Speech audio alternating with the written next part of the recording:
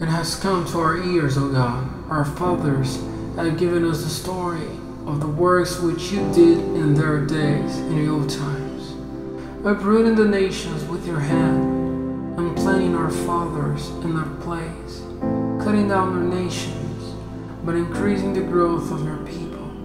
For they did not make the land there by the sword, and it was not their arms which kept them safe, but your right hand and your arm, and the light of your face, because you had pleasure in them. You are my King and my God. Order me salvation for Jacob. Through you will we overcome our haters. By your name will they be crushed under our feet who are violent against us. I will not put faith in my bow. My sword will not be my salvation. But it's you who have been our Savior from those who were against us, and have put to shame those who had hate for us. Our pride is in God at all times. To his name we give praise forever. But now you have sent us away from you and put us to shame. You do not go out with our armies. Because of this, we are turned back by the attacker. Those who have hate for us take our goods for themselves. You have made us like sheep which are taken for meat. We are put to flight among the nations. You let your people go for nothing. Your wealth is not increased by their price. You have made us to be looked down on by our neighbors. We are lauded and shamed by those who are round about us.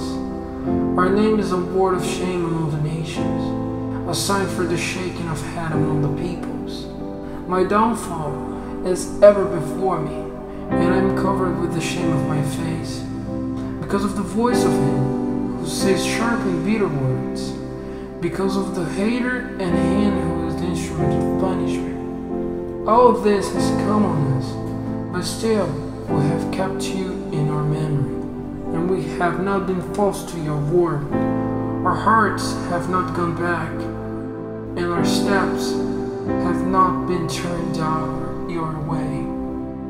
Though you have let us be crushed in the place of jackals, though we are covered with darkest shade, if the name of our God has gone out of our minds, or if our hands have been stretched out to a strange God, we're not going to make search for it. For he sees the secret of the heart.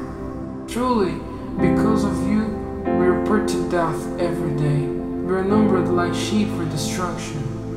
Why are you sleeping, O Lord? Awake and come to our help. Do not give us up forever. Why is your face covered? And why do you give no thought to our trouble and our cruel fate? For our souls are crushed down to the dust. Our bodies are stretched out on the earth.